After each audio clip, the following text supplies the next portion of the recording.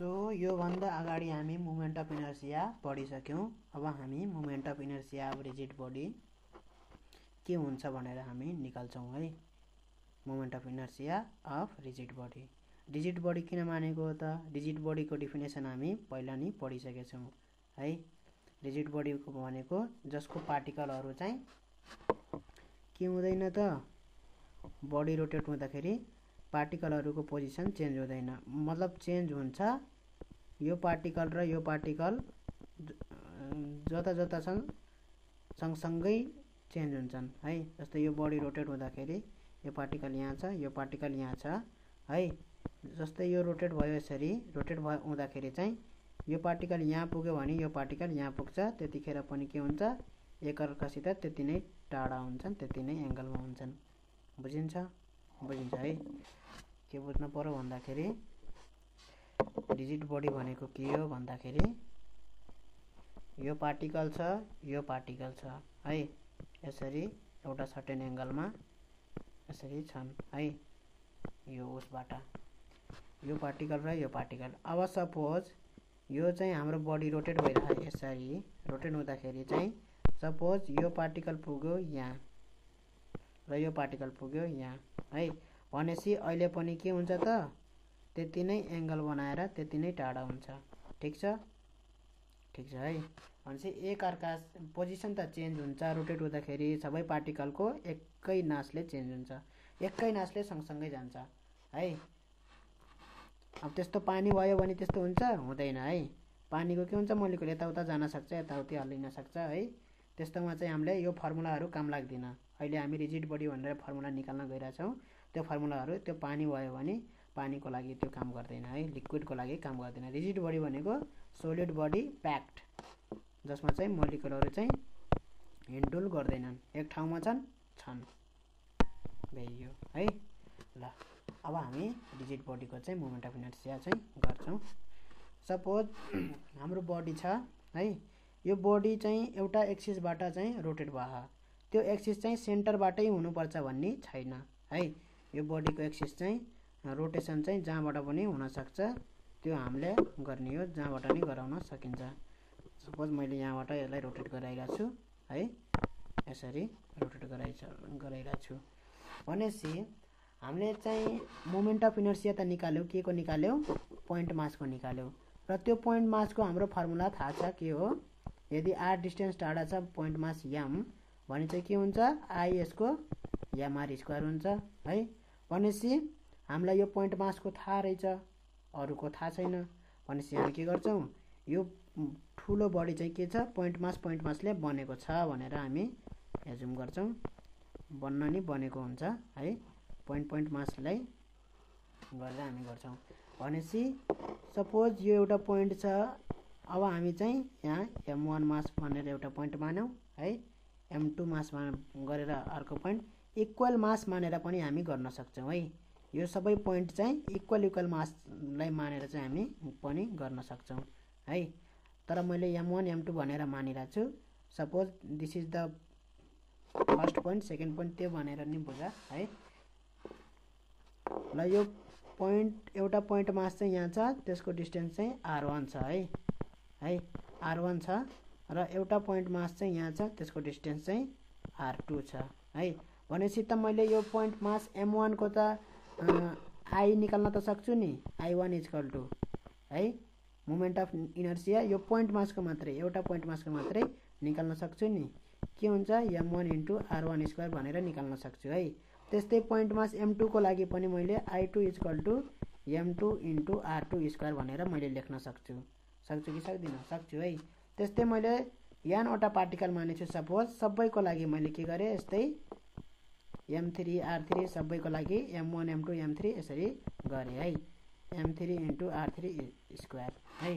अब यो total body को चाहिँ मोमेन्ट अफ इनर्सिया i भनेको हाम्रो के भयो त, i1 + i2 यो जोड्नु पर्यो कि परेन? सबैको मोमेन्ट अफ इनर्सिया, सबै मासको मोमेन्ट अफ इनर्सिया एकैचोटी चाहियो भने इन्डिभिजुअल मासको मोमेन्ट अफ इनर्सिया जोड्नु पर्यो परेन? त्यो चाहिँ किन जोड्नु पर्छ भनेर पनि प्रुभ गर्दिन्छु है। यो i = i1 + i2 + i3 I1 भनेको के भयो एउटा पोइन्ट मासको के भयो मोमेन्ट अफ इनर्सिया, I2 भनेको त्यस्तै सेकेन्ड, I3 भनेको त्यस्तै थर्ड मासको, त्यस्तै हाम्रो कति छ अनगिन्ती छ। सपोज मैले n वटा पार्टिकल मानेछु, in वटा छ है, ठीक छ। अब मलाई यो प्रुभ गर्नु पर्यो I = I1 + I2 + I3 किन लेख्नु पर्यो भनेर है, किन हामीले जोड्न पाइयो भनेर है, त्यो हामी प्रुभ गर्न जान्छौँ। अब चाहिँ सपोज m1 मासलाई चाहिँ मैले यो बडीलाई यसरी रोटेट गर्न पर्यो भने मैले सपोज फोर्स दिन्छु। अब मैले सिधै फोर्स भनेको F लेख्दिनँ, सिधै टर्निङ इफेक्ट लेख्छु, सिधै τ1 लेखेँ है, τ1 लेखेँ है। त्यो भनेको m1 मासलाई मात्रै के गर्छ एक्सिलरेट गर्छ अल्फाले है। भनेपछि मैले चाहिँ त्यही अल्फा मतलब यो सबै बडीलाई एकैचोटि मैले चाहिँ रोटेट गराउनु छ नि त, सँगसँगै सबै पार्टिकलहरू रोटेट हुनु पर्यो। m1 मास चाहिँ रोटेट गरेर यहाँ पुग्यो भने m2 मास पनि रोटेट गरेर त्यहाँ पुग्नु पर्यो है। रोटेसनमा के हुनु पर्यो सेम हुनु पर्यो, m1 मास m2 मास चाहिँ सँगसँगै रोटेट हुनु पर्यो। जति एंगलले m1 मास चाहिँ रोटेट गरेर त्यति टाढा पुग्छ, त्यति नै एंगलले त्यो चाहिँ m2 मास चाहिँ रोटेट भएर पुग्नु पर्यो है। यसमा चाहिँ त्यो हुन्छ रिजिड भनेर मानेछौँ नि त हामीले, त्यही भएर है। भनेपछि m2 मासलाई चाहिँ के त्यही रोटेट हुनलाई τ2 फोर्स चाहियो है। भनेपछि τ1 लाई मैले के लेख्न सके I1 * अल्फा लेख्न सकेन, सके है। सिमिलरली τ2 भनेको m2 मासको लागि हो है, m2 मासको लागि मलाई के चाहियो, यसलाई m2 मासलाई मात्रै रोटेट गर्नलाई मलाई के चाहियो τ2 चाहियो है। I2 अल्फा नै भयो यसको पनि, किन m1 मास र m2 मास के हुन् रिजिड हुन्। m1 मास रोटेट भएर चाहिँ त्यता पुग्यो भने सँगसँगै m2 मास पनि त्यति नै रोटेट भएर त्यति टाढा पुग्छ है, सँगसँगै तिनीहरूको रोटेसन हुन्छ m1 मास र m2 मासको। किनभने यो रोटेट हुँदाखेरि यो जुन हाम्रो चाहिँ यो होल बडी रोटेट भइरहा है, m1 मास मात्रै रोटेट नभएर के भइरहा होल बडी रोटेट भइरहा है। तर τ1 force is the force that is required two rotate m1 mass only, ठीक छ। भनेपछि मैले यो टोटल बडीको पुरै मासहरूलाई m1 m2 m3 गर्दै गरेर mn मासलाई रोटेट गर्न पर्यो भने टोटल फोर्स τ1 ले पुग्छ। τ1 फोर्स भनेको m1 मासलाई चाहिने रोटेट गर्न चाहिने फोर्स हो है। τ2 फोर्स भनेको m2 मासलाई रोटेट गर्न चाहिने फोर्स हो है। भनेपछि मैले सबै पार्टिकललाई रोटेट गर्नलाई चाहिने टोटल फोर्स कति हुन्छ τ जोड्न पर्यो। अहिले त जोड्न पाइयो नि, टोटल फोर्स पाइयो कि पाइएन, पाइयो है।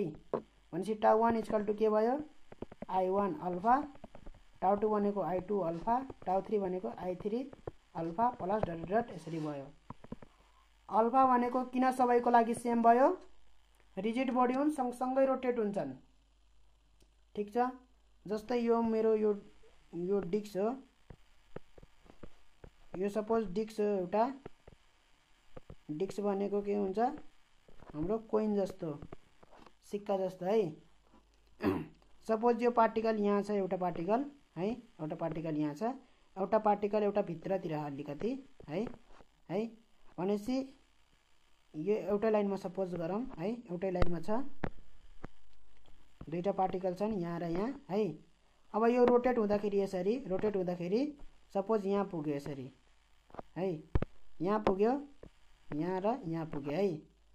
भनेपछि सँगसँगै यो ए भन्ने पार्टिकल पनि के भयो, सपोज यो ए हो यो बी हो भने ए भन्ने पार्टिकल यहाँ पुग्यो, बी भन्ने पार्टिकल यहाँ पुग्यो, तिनीहरूको एंगल के छ, ए भन्नेको एंगल पनि त्यही टिटाहा, बी भन्नेको एंगल पनि के ह त्यही टिटाहा है। भनेपछि जुन जसरी जो टिटा चेन्ज भयो ए को लागि बी को लागि पनि त्यसरी नै टिटा चेन्ज भयो है। भनेपछि जसरी यो ए भन्ने पोइन्ट एक्सिलरेट भयो, एंगुलर एक्सिलरेसन एंगल मात्रै सेम हुन्छ है। The rate of change of angle D theta by dt is same for both particle A and particle be है, चाहे भित्र होस् चाहे बाहिरतिर होस् है, रिजिड बडीमा त्यो हुन्छ है। भनेपछि the rate of change of angular velocity will be also same, velocity पनि तिनीहरुको सेम रेटले चेन्ज हुन्छ। रिजिड बडीमा तिनीहरुको पोजिसन फिक्स छ के, बन्डेड छन् के, यसरी इन्टरलक्ड छन्, यिनीहरु प्याक्ड छन् पार्टिकलहरु ए र बी। त्यही भएर हामीले यहाँ अल्फा अल्फा के लेख्न पर्यो, सँगसँगै सबै रोटेट हुन्छ। यो होल बडी के हुन्छ, अल्फाले एक्सिलरेट हुन्छ भनेर हामी यहाँ रोटेट त्यो रोटेसनको कन्सेप्ट लाछौं है। भनेपछि हाम्रो के भयो, अल्फा कन्सेप्ट कमन आयो, I1 plus I2 plus I3 भयो प्लस डट डट डट भयो, अल्फा चाहिँ के आयो, कमन आयो। अब यो हाम्रो टाउ भनेको के हो, टाउ is the total turning force that is required two rotate the whole body है। भनेपछि आई भनेको टाउलाई आई अल्फा लेखे भने आई भनेको के को मोमेन्ट अफ इनर्शिया हो, it is the moment of inertia of whole body.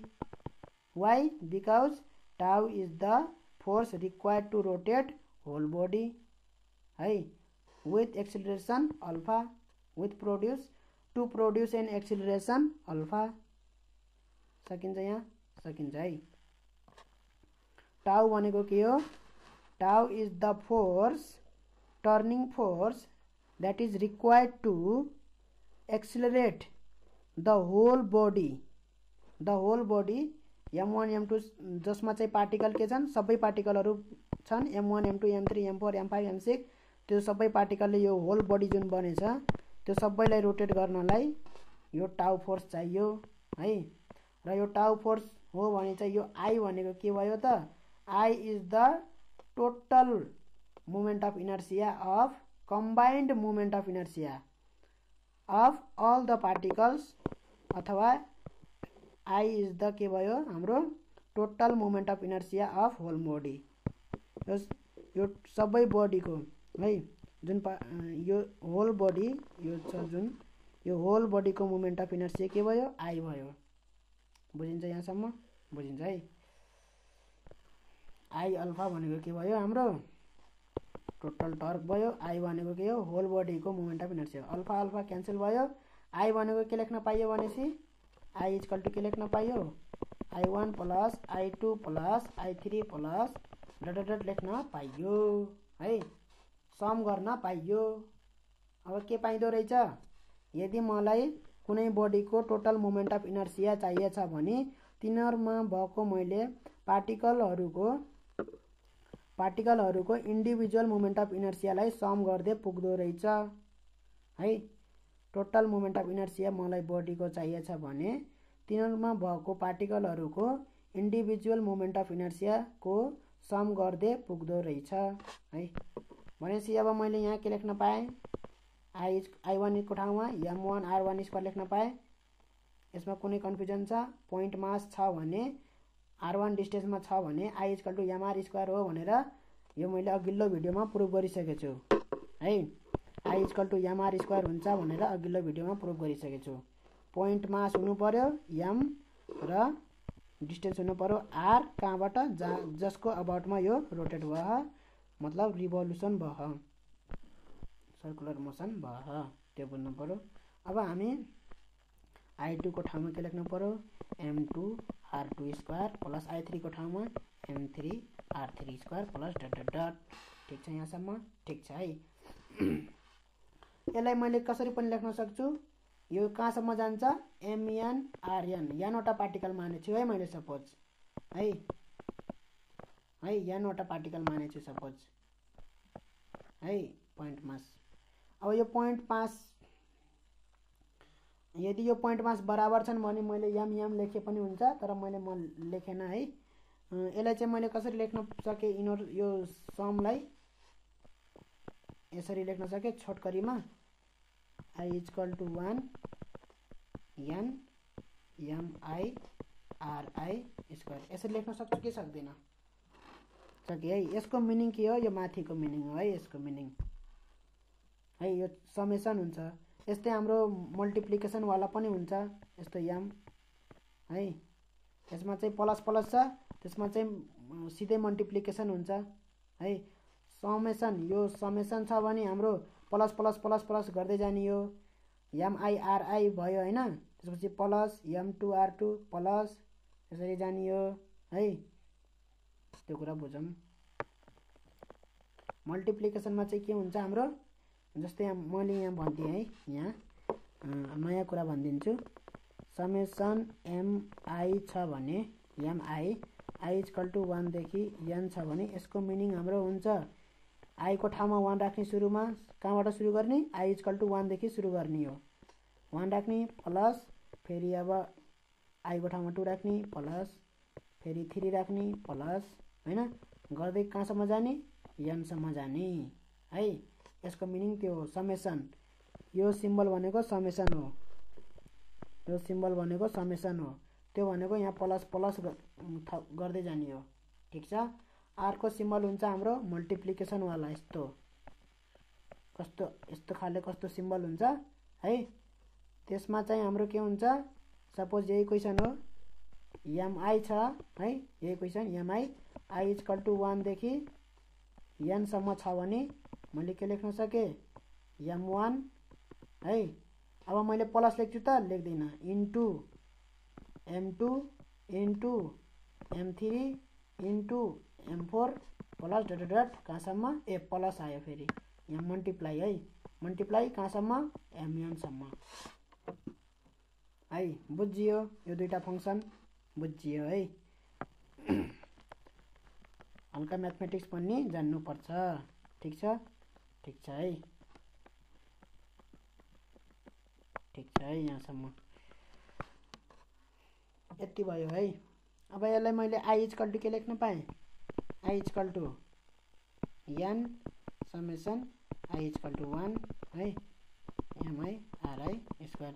अब यो यसरी हामीले प्लस प्लस प्लस प्लस गर्दै जाँदाखेरि कुनै कसैको हामीले यसरी निकाल्न सकिन्न, ठीक छ।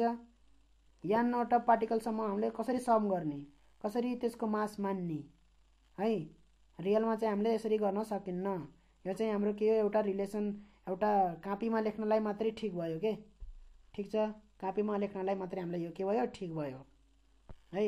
भनेपछि हामीले चाहिँ एक्चुअलमा कसरी निकाल्नुपर्छ त। Thus, moment of inertia of a rigid body about an axis of rotation is the sum of the products of individual masses with respective square of their distance from the axis of rotation। त्यो त यही भइहाल्यो हैन, के हो, some of the के product of the यो मास and radius को स्क्वायर अफ इन्डिभिजुअल मासेस है। यो चाहिँ mi/r² भनेको m1 भयो भने एउटा भयो, इन्डिभिजुअलको भयो प्लस है, फेरि अर्को इन्डिभिजुअल, फेरि अर्को इन्डिभिजुअल, यसमा m2 है, some of the product of, यो आफै भन्ने है, some of the product of the mass and radius square of the individual masses है। The mass of the real body is distributed continuously through out the entire body है।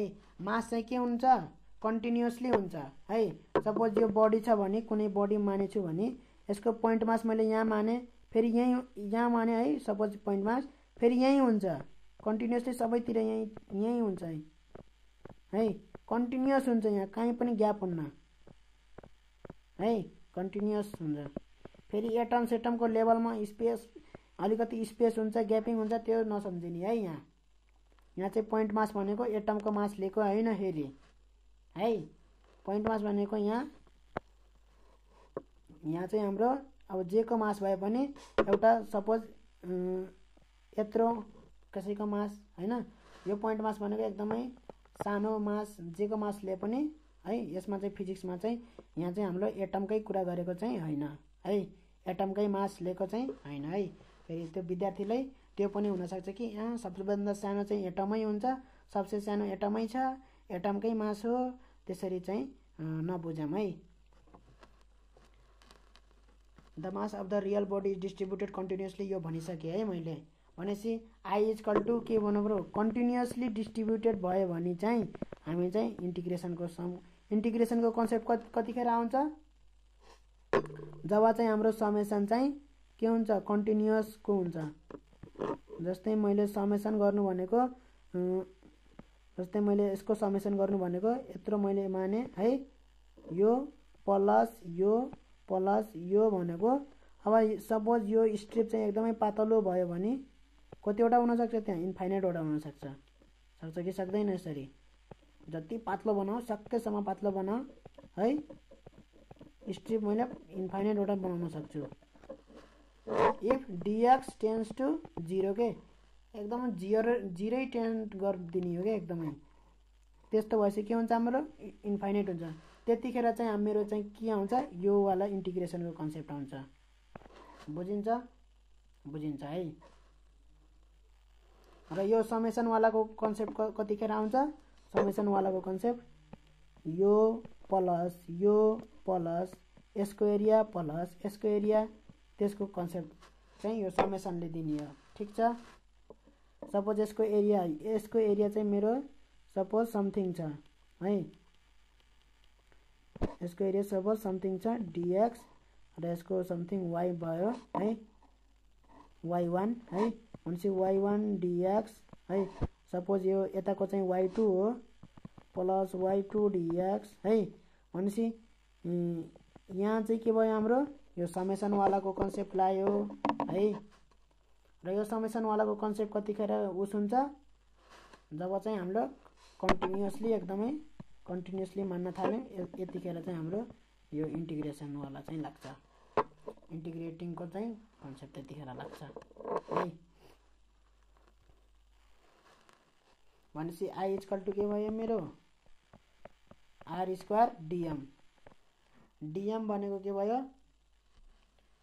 dm भनेको small मास हो है point मास small मास अब suppose यो बडीमा चाहिँ मैले कुनै मास माने यहाँ dm भनेको स्मल मास है यसरी चाहिँ मैले यसको एबाउटमा रोटेसन छ यो dm मासको चाहिँ डिस्टेन्स चाहिँ के हो r हो r भनेको के हो अहिले भेरिएबल हो ठीक छ भेरिएबल हो अहिले चाहिँ यो dm मास चाहिँ जहाँ पनि हुन सक्छ र त्यही अनुसार चाहिँ यो r चाहिँ चेन्ज हुन्छ सपोज dm मास चाहिँ यता भयो भने अहिले r फरक भयो है भनेपछि आफै चेन्ज हुन सक्ने एउटा भेरिएबल चाहिँ r भयो है dm मास चाहिँ मैले कहाँ जहाँ माने पनि dm मै मास मान्नु पर्यो त्यो dm मास चाहिँ बराबर भयो है जहाँ माने पनि मैले के मान्नु पर्यो बराबर dm मास चाहिँ मान्नु पर्यो र त्यो जहाँ जुन पोजिसनमा मान्छु त्यही अनुसारको चाहिँ मेरो के भयो r रेडियस चेन्ज हुने भयो है भनेपछि त्यतिखेर चाहिँ मेरो के भयो dm मास चाहिँ सेम हुने भयो मैले dm लाई चाहिँ एकैचोटि dm कमन लिन सक्छु है र मेरो चाहिँ के हुन्छ dm इन्टु r स्क्वायर हुन्छ हो कि नै dm इन्टु r स्क्वायर के हुन्छ i हुन्छ है यो i भनेको के हो di हो dm मासको चाहिँ उस हो